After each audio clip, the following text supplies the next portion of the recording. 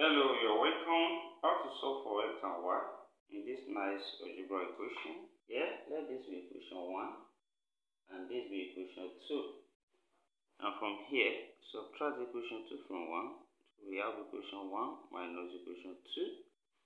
What's on the left hand side here becomes root x plus y in equation 1, then minus x plus root y in equation 2 now equals to 28 minus 14 on the right hand side. That is, from here, this minus open this bracket and we have root x plus y, then minus x minus root y now equals to 14 on this side. Then here, let's rearrange, and here we have y minus x, then we have minus root y, then plus root x equals to 14 from here.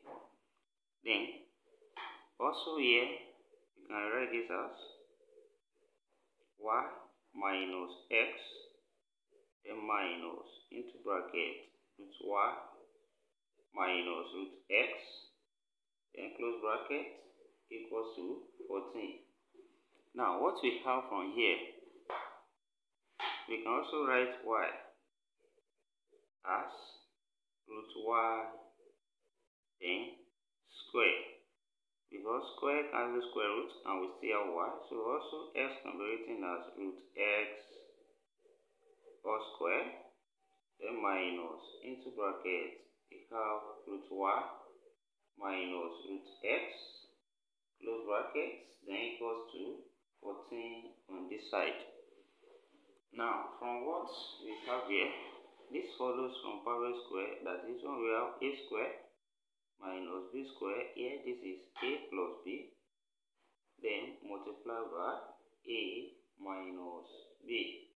Now when we apply this to what we have here, this becomes root y plus root x into bracket root y minus root x, close bracket, then minus open bracket root y minus root x, close bracket, then equals to 14.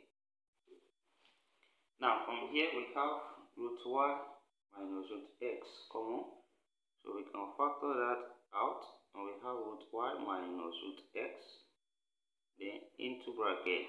What is left here is root y plus root x, then what is left here is minus 1, then close bracket equals to 14 from here. And here, what we have here multiplies and give 14. So here 14 can be separated as 1 times 14, and also we can separate it as 14 times 1. Also we can write it as 2 times 7, and also can be written as 7 times 2. So these are the possible ways of writing 14, then which implies that if the first term here is 1, the second will be 14, and if the first is 14, the second will be 1, and so on like that. So we can write this as root y minus root x now equals to, here you take the first number, we have 1, 14, 2, then 7 for that, and the second one, which is root y plus root x minus 1, that take the second numbers, so we have 14, then 1, then we have 7, then 2. Now from here, when we solve this equation, let's add what we have here. So when we add on this side, we also need to add from here what we have. Then here this becomes root y plus root y will give us 2 root y. Then here minus root x plus root x has cancelled out. Then we have minus 1 now equals to here 1 plus 14 we have 15. Then 14 plus 1 also 15. 2 plus 7 that's 9. This also 9 here.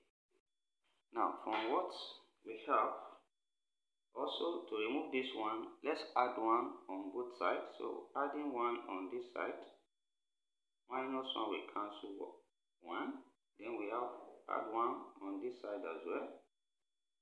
Then what we have now become 2 root y. Then equals to, here we have 16.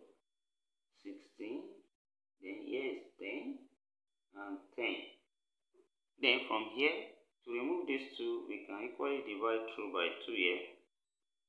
Then this remaining root y here now.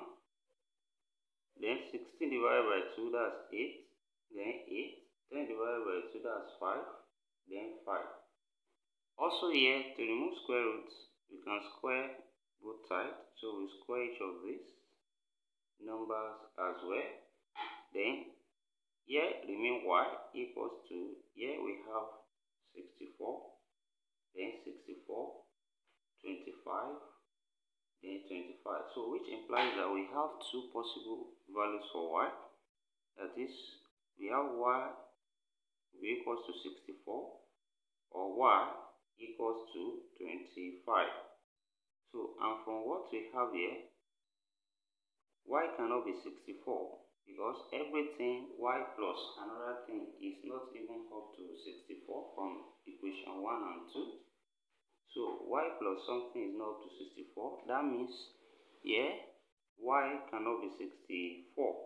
So we go for y equals to 25. Then from equation 1, which is root x plus y equals to 28. Here, when we substitute the value of y here, then we have root x plus 25 equals to 28. Then here, take 25 here, that means we have root x equals to 28 minus 25, which implies root x equals to 3. Now, square both sides. We have this cancel each other and x is equals to 3 squared, that's 9. So therefore, from here, x is equals to 9 and y is equals to 25. So this here we have the solution to the given problem. And we can check from what is given. We have root x plus y equals to 28 in equation 1. Then in equation 2 we have x plus root y equals to 14. Now when we substitute here the value of x and y in equation 1, so this becomes root 9 plus 25 is equals to 28. And here root 9, that's 3 plus 25, is it the same as 28? Now 3 plus 25 is 28. Which is the same thing as 28. Left hand side equals to the right hand side. So it satisfies the first equation. Now also the second equation here.